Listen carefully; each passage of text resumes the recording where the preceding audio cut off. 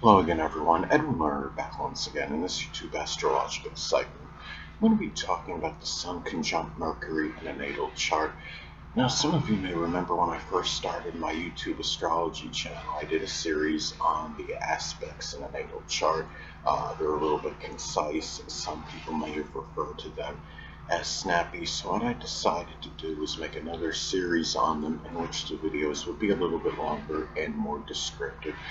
So anyway, first up, well, if you have the Sun conjunct Mercury in your natal chart, there may be a very intensified focus on your communications.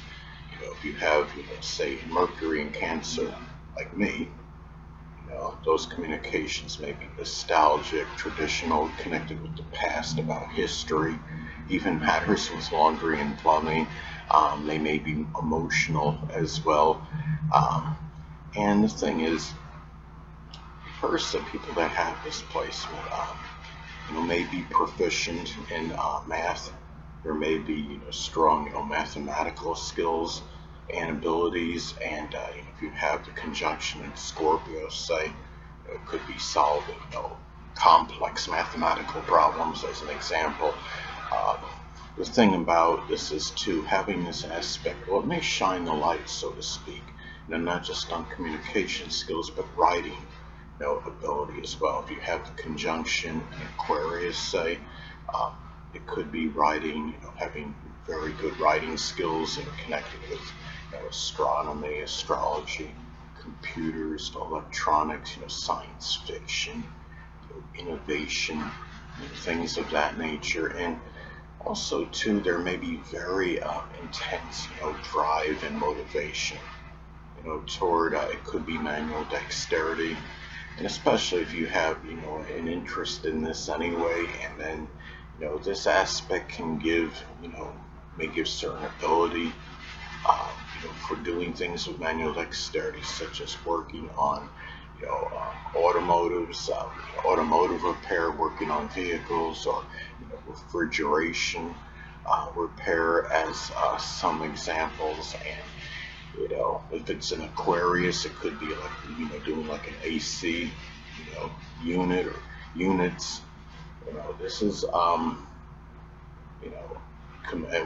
even computers or electronics as far as repair goes, using dexterity, manual dexterity. And also, too, Mercury is connected with siblings, cousins, and neighbors, so those people may play more of a pivotal role in your life, which is, the Sun is connected with our life, than most others. Say going to the Aquarius again, say you have the conjunctions in Aquarius, where just having the Sun in Aquarius, your life may be one in which you express a lot of humanitarianism, selflessness, altruism, as some examples. And the thing is, and also too, there may have been more of like an attention and focus on the early education, more so than the average person. If you do have this aspect in your natal chart, if you have, say, the conjunction of being in Taurus, it could be, where you may have, early education may have been, where not only did you have more attention on, you were very persistent, in learning, whatever you were doing in your early education, and learning perhaps in a very rather, methodical, deliberate manner.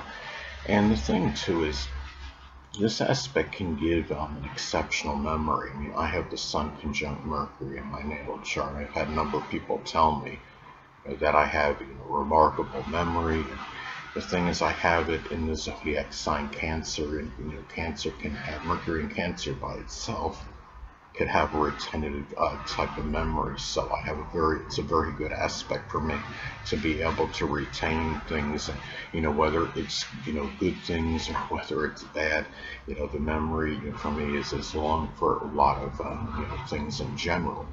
Now, another thing about this aspect could also indicate a lot of vitality and energy that may be expended on short journeys.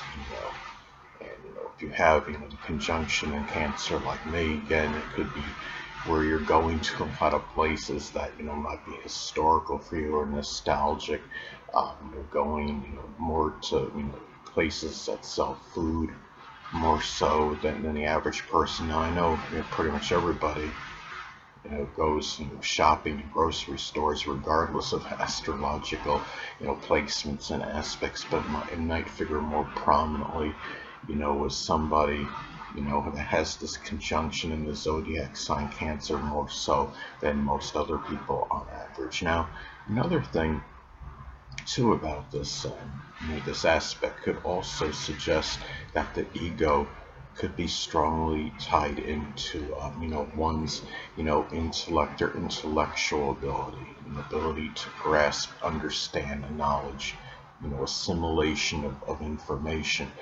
And, you know, this is something where, you know, the person, you know, loses some, you know, contest with somebody that, you know, testing, you know, one's cerebral ability or mental agility.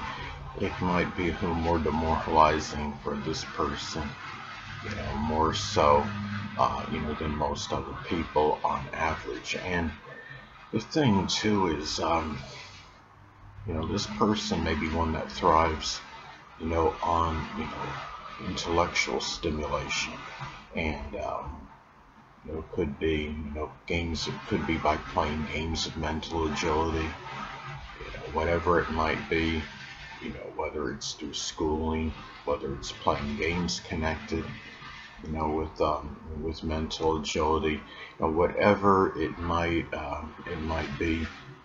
You know, if you have the conjunction in Virgo, say, it could be playing, you know, games that also have like this very strong mental analysis, like chess or haiku, you know, as an example. And it may be too where there may be a lot of, you know, just general mental and physical activity when you have this placement, because the sun is connected, you know, has a connection with the physical body. Mercury's mobility, and it's also, you know, mental, you know, activity. So you can be somebody that might be very active in body and mind if you do have this aspect in your natal chart. Now, another thing too is, you know, you may be someone too where the you know, the biological father, which is connected to the sun, may figure more prominently, you know, in your communications, you know, day to day. You know, if you have, you know, the sun in Leo, you know, it could actually be a Leo sun, moon, or ascendant person, or simply one that embodies, you know, Leo characteristics. Someone that might be, you know, very, you know, charismatic, you know, dominant person, very extroverted, gregarious, generous, but at the same time maybe domineering and arrogant. And another thing too is that you may be someone that's a conversation dominator if you have, you know, this aspect in your natal chart. You know, especially if you have it in a sign like Leo. I mean, Leo likes to, you know, it likes to dominate anyway. And if somebody has the sun conjunct Mercury in Leo, then it's a person that's likely really going to, you know, take hold of conversations. Or even like if you have it in, you know, voluble Gemini. You know, Gemini can talk up a storm, so it's like, you know, this would be an aspect with this in Gemini. The person would really might be someone that's just talking a lot, even talking over others at times. Now, another thing too, having this aspect, you know, the person may speak in a very, you know, verbose and eloquent manner as well. And also too, you know, the ego may be damaged if someone, you know, doesn't necessarily agree with what this person with this aspect has to say. So it's important to remember for people with this aspect, you know, not to be, you know, feel demeaned or you know, don't, you know, take it to heart. It's just because somebody doesn't agree with you on a subject. It just means, you know, they're expressing, you know, their own opinion, just like you're doing, you know, the same with yours. And, you know, both people may be right in their own way. And anyway, people, that'll conclude this YouTube astrological segment. Until next time, Edwin Learnard saying, stay well.